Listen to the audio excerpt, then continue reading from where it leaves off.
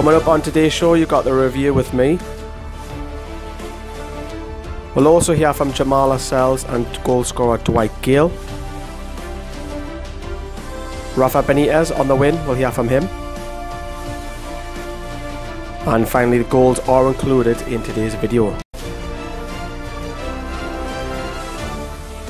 Hey, new intro. Do you like it? Let us know what you think in the comments down there below. Right, so you've seen obviously the intro, what we're going to be talking about today. So we won 2-0. The reason why the video is out late, I apologise. I'm hungover, as you might see.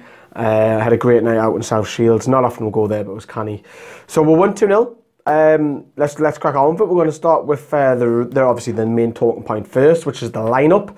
So let's have a look how Leeds lined up in the start 11. So it was Green, Aylan, Bartley, Janssen, Taylor, O'Kane, Vieira, Roof, Phillips, Decorah, Wood.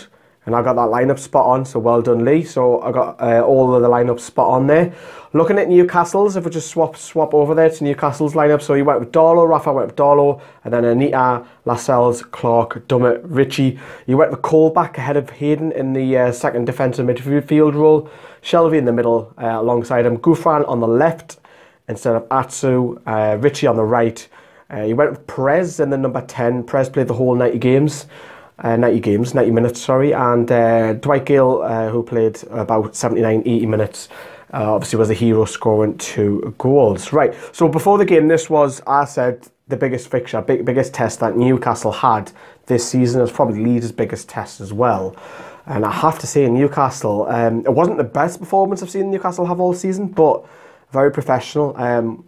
The early signs were there when Shelvey just casually clips the ball in and Dwight Gale's on the run.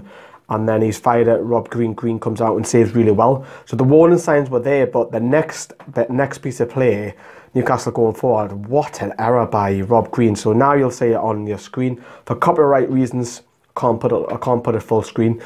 So, I mean, what is Rob Green doing there? I mean, it's just a normal cross flapping. It's not the first time, obviously, for England in the World Cup in South Africa. He cost us dearly against the USA.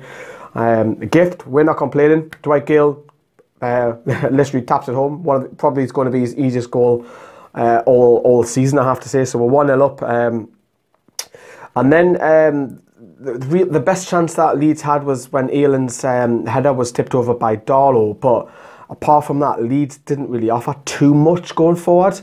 They had a shout for a penalty where Vieira's cross and hit Colback on the arm, but it's very, very close to Colback. If you're going to give that, you're going to give hundreds of penalties away this season. So you might say we might have got lucky away with that one. You might say it wasn't a penalty. Some of you probably say it will, but let us know what you think in your comments down there below. So Leeds came out in the second half where O'Kane fires a shot low and Darlow forces it wide to save it, but that's the main threat that Leeds start to have. You would expect Leeds to start coming out and more or less dominating because they need a goal, they need to play catch up. However, Colback picks up the ball, Perez and Anita play a lovely 1-2, Anita crosses low, and there's Dwight Gayle to slide in, a tap in going just close with his celebration, just close.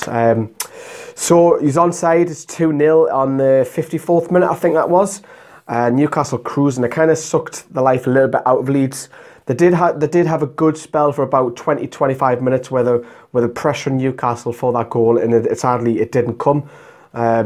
Chris Wood didn't really have much to shout about today. Obviously scored 11 goals himself. I think Lascelles and Clark looked after him really, really well.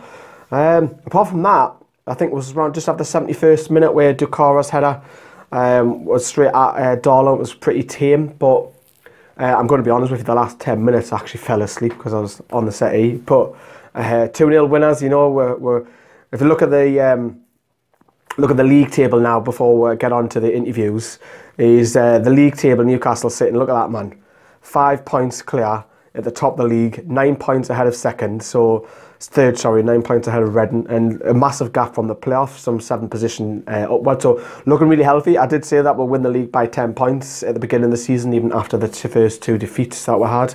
Right, Jamaal Lascelles and Dwight Gayle, let's have a look what they've been saying about the game. Well done, fellas. Jamaal, 8 wins in a row in the league. Every time you go out, do you feel like you're going to win at the moment?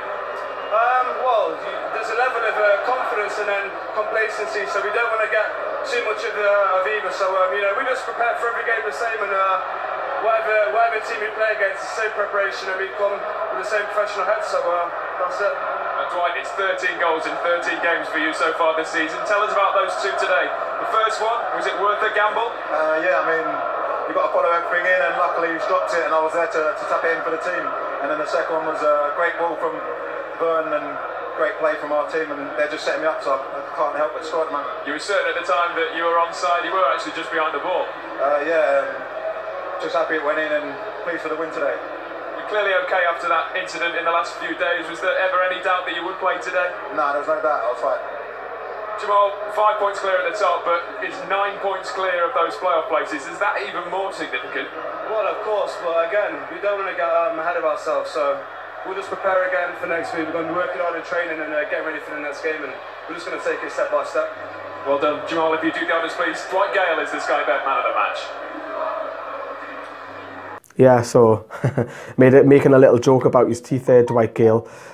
Finally, let's hear from Rafa. Let's hear what Rafa had to say on the win. Rafa, well done. Big test passed today. How highly do you rate that as an away performance? Yeah, we knew that could be a tough game and was like this. And I think we did what we have to do. We controlled the game for 30 minutes. In the first half, he scored the goal, and we were under pressure the last 50 minutes because they were pushing with corners and free kicks, so we knew that could be like this. The reaction in the second half, again, the team was doing well. We scored the second goal, and after was more or less the same. So they were pushing, and we were trying to control, and I think it was an interesting game for the fans, and especially for our fans. Dwight Gayle only needs a sniff of goal, doesn't he? Was there any hesitation putting him in today when Alexander Mitrovic has also been in such good form? No, I have to say that it was difficult for me to decide who could play, because all of them, they were coming back, training well, and you could see that the team spirit in the training session was really good. So to decide to play one, the other one, or Diame or Ajorcio, was quite difficult, because all of them, to be fair, they were doing well. So we'll march on.